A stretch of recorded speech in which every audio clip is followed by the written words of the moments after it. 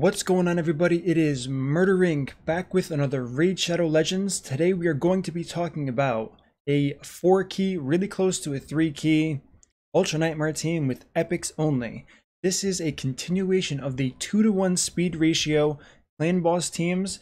I told you guys I was going to come up with a way, with obviously the help of Deadwood Jedi, where we didn't need to use Mashald since he was the key component in the last team that I showed you that can 1-key Ultra Nightmare. For this team, it's a 4-key simply because, in my opinion, I'm using the worst possible epics that I could think of. There's only 2 champions, as you probably saw from the thumbnail, being Haikatoon and Sandlash Survivor that you really need.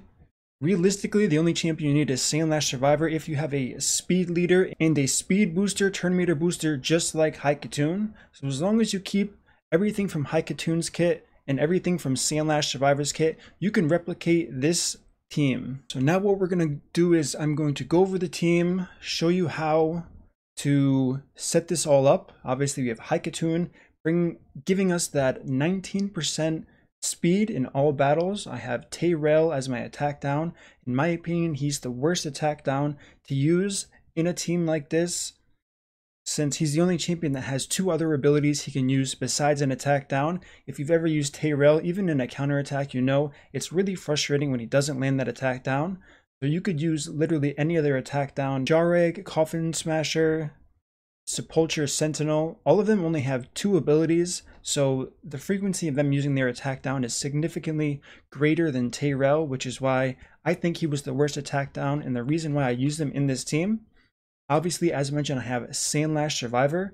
I also have a Cult Brawler. Ideally, I would have done this with Frozen Banshee. She's probably the best fit for this slot. Unfortunately, I don't have a Frozen Banshee. I probably fed about 11 of them while trying to pull Kaimar and wasn't even thinking about doing this video next. So I definitely made that mistake. I highly recommend you don't use Kale because the 2.5% poisons and the inconsistency of the 5% poisons probably won't get you to that 4-key threshold.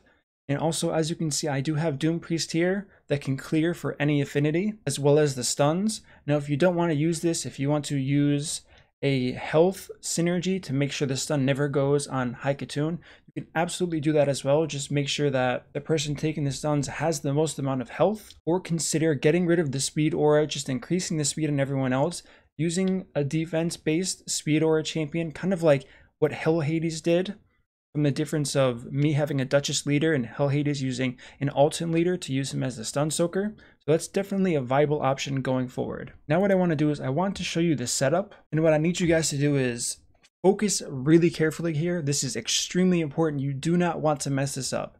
The setup for this team specifically is extremely intricate. Get a piece of paper and pencil if you need to. Open up that notepad. So let me show you really quick what you're going to have to do. Hopefully by now I have your full attention. Now there's this button to the right of my shoulder that says auto. What you're going to do is very carefully, with precision, click this button, and that is the entire setup for this team.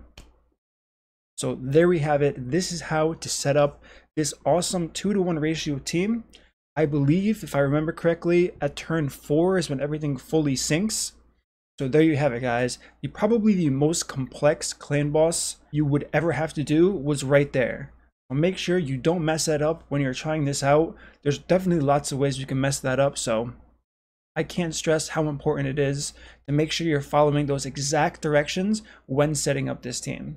In all seriousness, getting back to the team, one thing that makes Sandlash really strong, if you don't know already, and I do have a video spotlighting Sandlash Survivor, her passive is kind of crazy, especially for a team like this. So what she will do is, if a player goes below a certain amount of health, she's going to put ally protection on everyone, which is going to trigger from that hit, reducing the damage they take, and it's going to put block damage on Sandlash Survivor. Now why is that so strong? Think about Skull Crusher. Skull Crusher does the same exact thing, however he puts unkillable on himself. So he's still taking all of that damage, and it's dropping him down low in health. What Sandlash Survivor has going for her is she puts a block damage, so she's literally taking 0 damage on that first ally protection proc of her passive. Now another strong thing that has to do with the synergy of this comp, once that procs, if it procs in the proper timing, she's actually going to extend ally protection on everyone with her A2 which can definitely increase the survivability of your team going forward. So that's the setup here. So as far as swapping, as mentioned before, you can use any poisoner you want. Obviously, I'm using all epics here. Pretty much any legendary you want to add that does the same role as these champions. I mean, if you have a Draco here, this is pretty much GG. You can 3-key no matter what.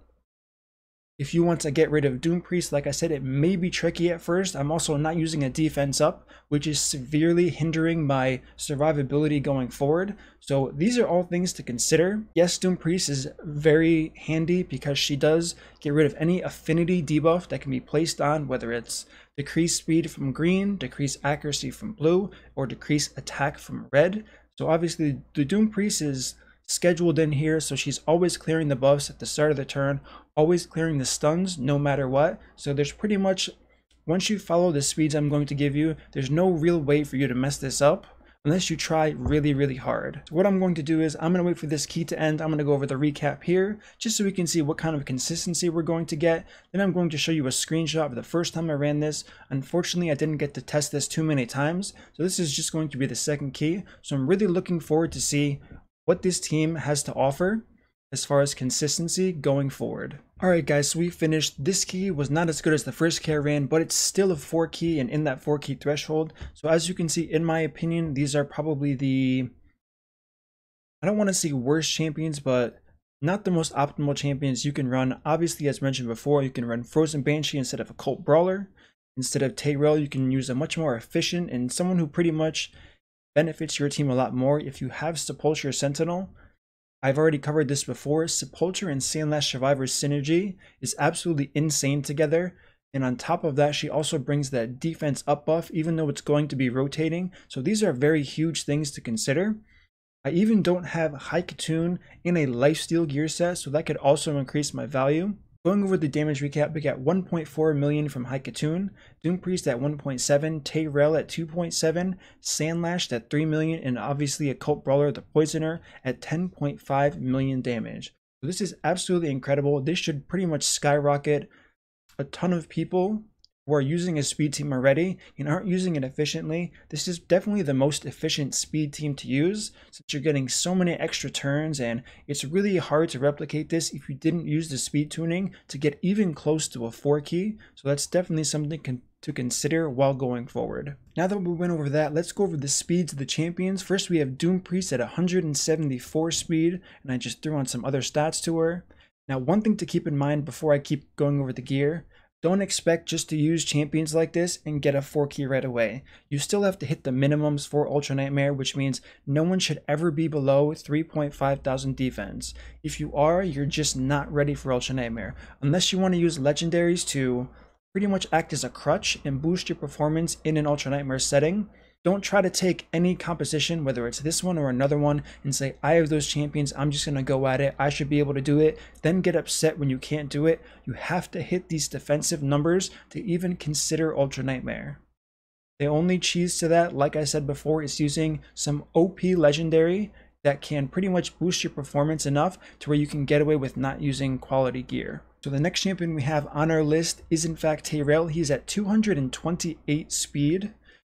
And these are the rest of his stats. Now, masteries for everyone, I'm using the basic offense with, you can't see it because I'm in front of it, but War Master tree and then the defense tree. If I did have deterrence on this champion, the numbers would be much higher since he would have a chance to be proccing War Master and counterattacking on every stun, which is another reason why I use Doom Priest instead of someone like Grizzled Jarl. Yes, I would have gotten a defense up buff, however, I wouldn't have gotten a chance for any of the players on my team to actually counterattack, since the block debuff actually prevents any champion from receiving that stun debuff, and no one will counterattack and it will not proc this mastery. So that's why I did that. But like I said, everyone's masteries are the same, so I'm going to show you this one.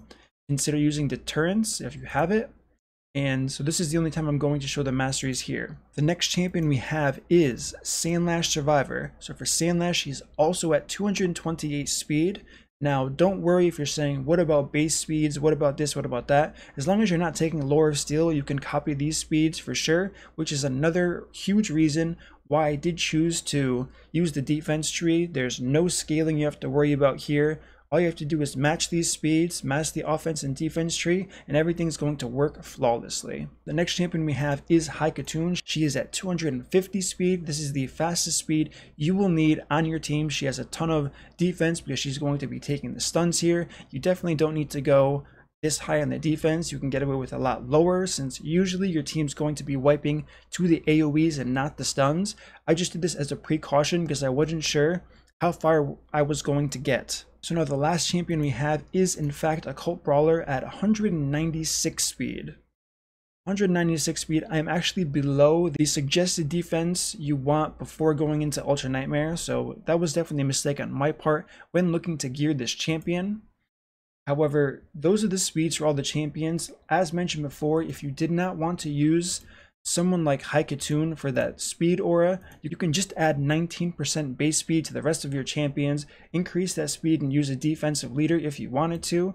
The only thing your champions need is a 15% turn meter boost, as well as a 30% increased speed on a 3-turn cooldown. So as long as you have that, you can use anyone you want in place of Haikatun. Alright guys, and that is it for my video today. Huge shout out to Deadwood Jedi. Thanks for working with me on this. I had a ton of fun making all of these 2-to-1 comps. There is another comp that I'm going to consider doing that has a use with Haikatun and Apothecary. The problem I'm going to run into, I already know it, is getting enough damage without using some type of crazy legendary. And one thing you can do that I didn't mention that I just remembered, and I'm sorry for being so scrambled in this video, is you can use a counterattack in this composition if you want to. So I highly recommend going to Deadwood Jedi's calculator, inputting the speeds that I have here, finding where your counterattack champion will fit the best, and use that, and you are already well into a 3-key territory if you can add that counterattack, even if it's not covering both the AoEs. Any extra damage, any extra defense up you can get, any extra ally protect you can get will be a benefit to you and your team. As always, if you enjoyed this content, do not forget to subscribe, like the video, turn on that notification bell so you don't miss my next upload. Once again, a huge shout out to Deadwood Jedi. Definitely go check out his stuff if you haven't already, and I will see you all in the next video.